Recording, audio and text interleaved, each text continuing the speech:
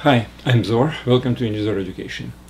Today we will talk about certain nuclear transformations which are called alpha or beta or gamma decay.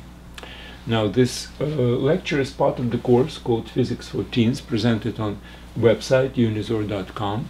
I do suggest you to watch this lecture and any other lectures of this course from the website. Because there are many reasons actually. First of all, the website contains a prerequisite course which is called Math-for-Teens. Secondly, every video lecture is supplemented on the website with a textual description, which basically is like a textbook. I mean, piece of the textbook which is dedicated exactly to whatever I'm talking about during the lecture time. Then there are certain problems solved. There are exams if you want to take them, and you can take as many as you want, as many times as you want, the same exam until you're perfect. Now the site is completely free. There are no advertisements, so it's just pure knowledge. I do suggest you to basically take a look at the website and take the whole course basically. And obviously all the lectures are interrelated. I'm using something which I have presented before in subsequent lectures, so there is definitely certain sequence, logical sequence. All these lectures are put together. Okay, now back to business. We are talking about certain nuclear transformations. Now, what transformations actually mean? It means that there was something in the nucleus, like certain number of protons and neutrons, and then there is something else for whatever reason. Now, in the beginning of 20th century, it's like about 1900 approximately, physicists such as Rutherford and another guy, the French guy, Villar, were experimenting with radioactive material like uranium or radium or something. And they have noticed that from this radioactive, what's the radioactivity actually mean from whatever they have observed? Well, it means that something is emitted. Now that something was actually experimented with, and they have discovered that certain particles actually which were emitted are positively charged, certain particles are negatively charged, and then there are certain particles which are neutral to electricity. And they have decided to call them, at the time, alpha, beta, and gamma rays. Now, the word decay was probably introduced later, I'm not sure, but basically it means, again, the transformation, something like something is going out from the nucleus, and that's why the word decay was actually used. So, alpha, beta, or gamma particles, alpha, beta, gamma rays, alpha, beta, gamma decay as a process. All these are terms which later on were researched, and through the experiments they have discovered that alpha, beta, and gamma particles or rays, if you wish, they are something which they have discovered from other experiments as well. So let's start with alpha rays.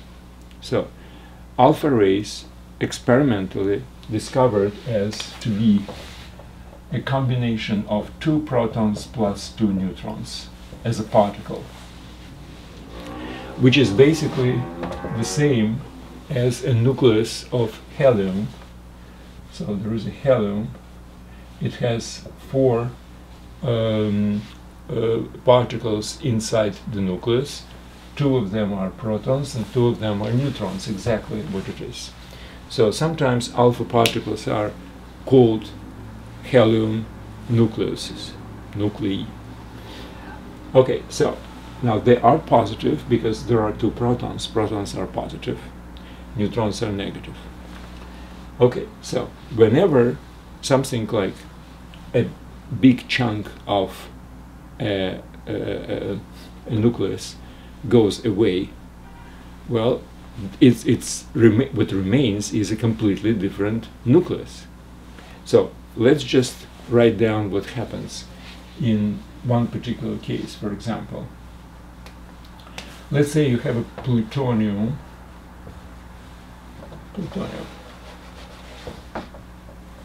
That's a radioactive material. It has 94 protons and 239 is the total atomic mass. So total neutrons and protons is 239. Now we take out 2 protons and 2 neutrons. So we have remaining 92 protons and 235 is the total number of protons and neutrons, minus 4, which is uranium. So it looks like plus alpha particle, which is helium 24. So that's what happens when plutonium, radioactive plutonium, emits one alpha particle. Now, when it emits, it transforms into uranium. Now, uranium by itself is also radioactive, and it might actually undergo its own transformations by emitting alpha or beta or gamma particles. But that's beside the point. I just wanted to exemplify what is, in this particular case, alpha decay of plutonium into uranium and alpha particle. Now, why it happens? Well, I can't really say why it happens, but it happens, and certain elements have their own probability of happening. So every element, like plutonium or uranium, etc., every atom actually of this element has certain probability of decaying during a certain period of time. And obviously the greater period of time, the greater probability of decaying is, asymptotically obviously going to the probability of 1. So it can be investigated probabilistically, and there are certain calculations, not very complicated, but based on theory of probability, basically, which gives, again, based on this probability of decaying during certain amount of time as a function of time. But probability is a function of time. So based on this function, you can calculate what is an average so-called half-life.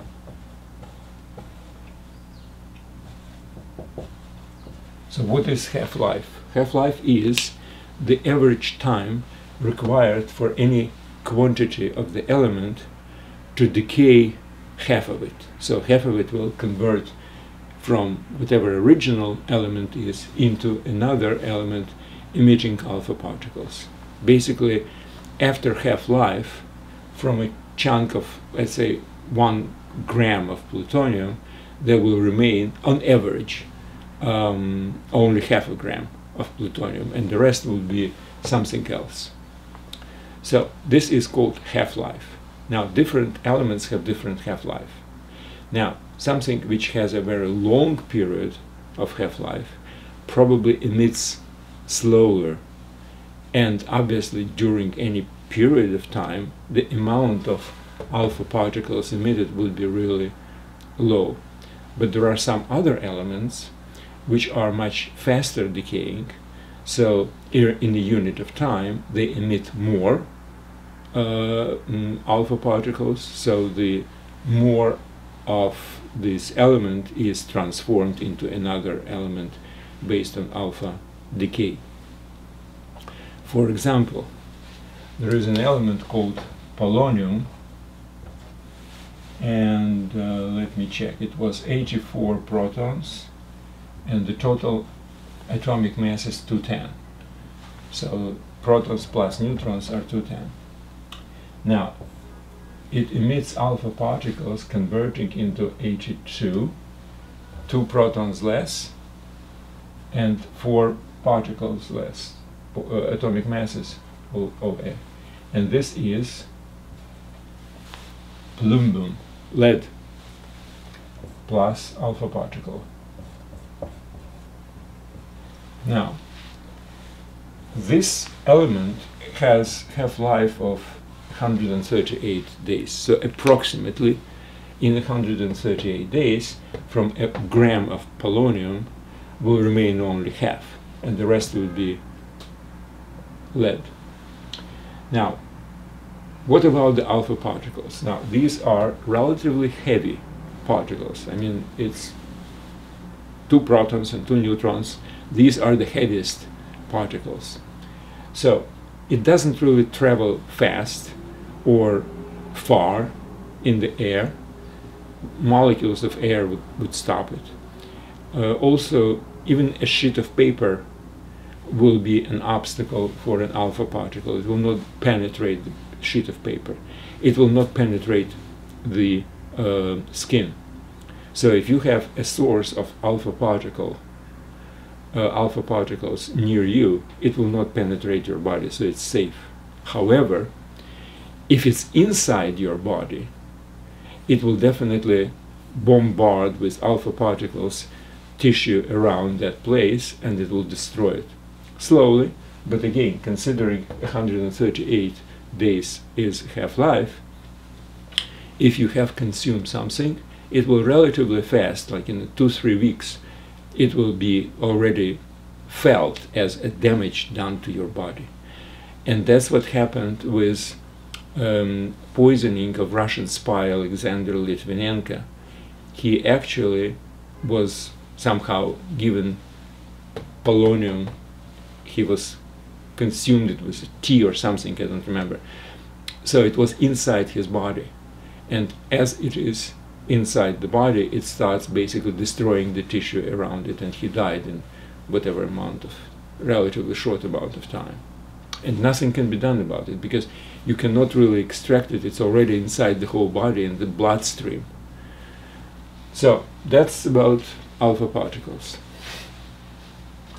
Now let's talk about beta particles.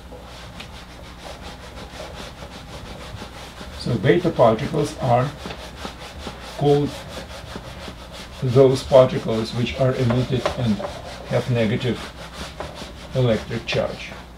By the way, how do they find out that something has positive, something has negative electric charge? Well, they just put some electricity around it, some electric charge, and they saw on some screen maybe how the flow of these particles is deviated from the original straight line. So if they saw something like this, they saw that there is an electric charge, obviously. So if you have some positive electric charge near the flow of beta particles and it turns, on some screen you can probably detect these particles, or a photo screen or whatever. So now it appears to be that beta particles are electrons, light electrons, much lighter than alpha particles, because electron is tiny relative to proton and neutron. I think it's about 1/2000th of a proton. So if you have 4 particles, so it's 1/8000th of alpha. So it's a very small, and that's why it travels a little further, but still it's not really very damaging, because it's very light actually, and it doesn't have a lot of penetration ability. Something like aluminum foil would stop it. Skin will not, but still I don't think it's very dangerous. It probably will be completely slowed down. In any case, it's a not very dangerous radiation. Again, it's light, and it can be stopped by foil, aluminum foil. Now, but how come the electrons are basically going from the nucleus? There are no electrons in the nucleus. There are protons and neutrons, but not electrons. So what is the beta decay in this case? How can it happen? Can electrons which are surrounding atom just be, flowing away? Well, sometimes it does happen, but you need some external force for this, not by itself. If you have a completely neutral element, atom actually of the element, electrons would not really, from whatever electrons are surrounding, electrons will not actually fly away, because the protons inside the nucleus hold them. I mean, that's exactly how atom is made. So, what actually is happening is the following. One of the neutrons inside the nucleus is transformed into positive proton and negative electron. So that's what's happening. It does not change the total atomic mass, because the total number of protons plus neutrons is exactly the same, but it releases one electron and it goes away basically. So, for example, here's what happens. For example, you have a carbon, but not a regular carbon, which has 6 protons and 12 is the total number of protons and neutrons. Let's say it has 14, which is unstable isotope of carbon. Now, in this particular case, when you have this beta decay, it's converted into something which has 7 protons now and the same 14 atomic mass. And that would be nitrogen, and electron would be emitted. So that's what happens.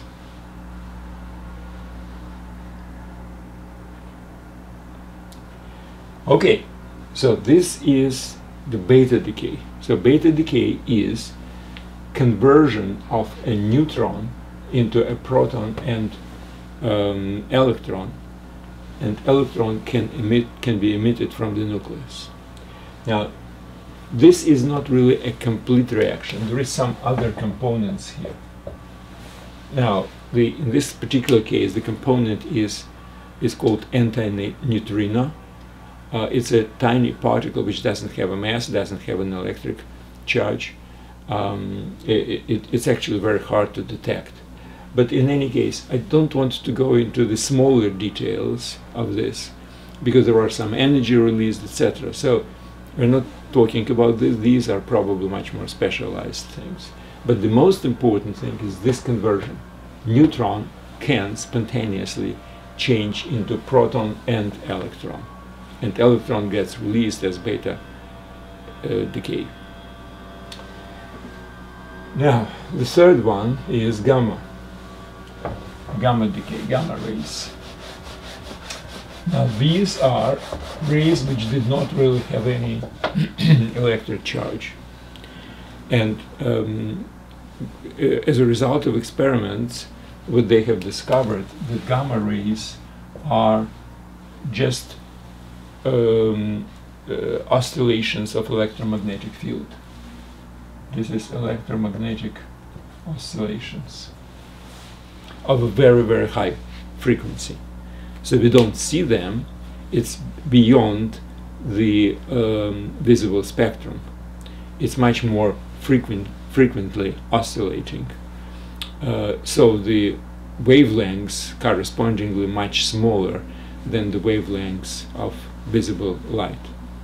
But because it's a very high frequency, now you remember about duality between the particles and waves as far as electromagnetic oscillations are concerned.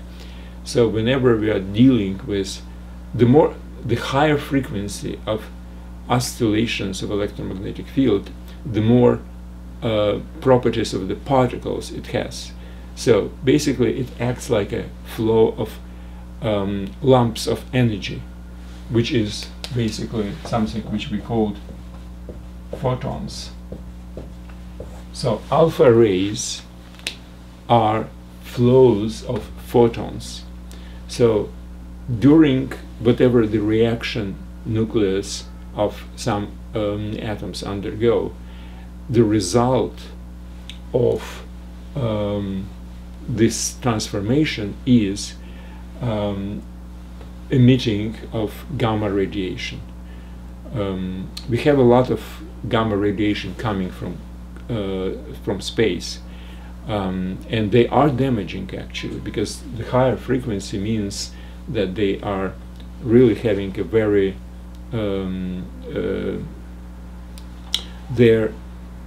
their ability to penetrate is very, very high. Now, I was talking about penetration of alpha particles, and you can just stop it with a sheet of paper. You can stop beta particles, electrons, with aluminum foil, let's say. Now, the gamma rays, to be stopped, they need a good thick layer of lead. And lead, you know, is a very heavy metal. It's very difficult to penetrate it with a particle or oscillations of electromagnetic field. So that's why in reactors, for example, the power plants, nuclear power plants, they have a lot of protection, including a lot of lead they're using in many different purposes for many different reasons. So that is about this gamma rays. Now, they are used actually for some useful purpose, not only for protection against something. They can be used for example, oil exploration, because they have this penetration characteristic. They can penetrate the earth, and based on certain I'm not really sure about what kind of devices, but something which can be sensed about whatever the way how they go through the earth, and based on that they make some decisions about whether there is oil or gas or not. Cancer treatment also might be radiation. Cancer treatment also involves gamma rays, or diagnostics of something like cancer. So in medicine it's used, but obviously these are supposed to be relatively weak, and well, obviously whoever is using should know really what he is doing, and based on experiments, etc., people come up with certain dosages which can be used for medical purposes or exploration purposes or something like this. But again, the gamma rays are dangerous and must be properly handled with. Alpha is no big deal, beta probably also, but gamma rays are very dangerous. And obviously they can destroy the human body if the body is exposed.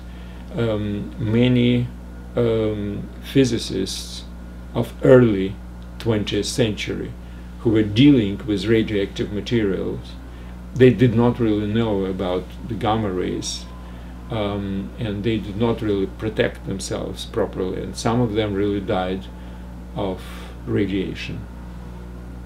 I think Marie Curie, the famous physicist, she was working in France, but she was originally from Poland. I think she died of something like lymphoma or something like this. I'm not really sure, but definitely related to radiation, because she was basically handling uranium with bare hands. And that's definitely, she didn't know about how dangerous it might be. Anyway, my lecture today was about alpha, beta, and gamma rays, decays, and particles, and why I have decided to dedicate the whole lecture to this, because it's very important for what I will be talking about next, and that will be something like splitting the atom, releasing energy, atomic bomb. So that will be next lecture. So thanks very much. I do suggest you to read notes for this lecture. It's on unizor.com. Other than that, good luck.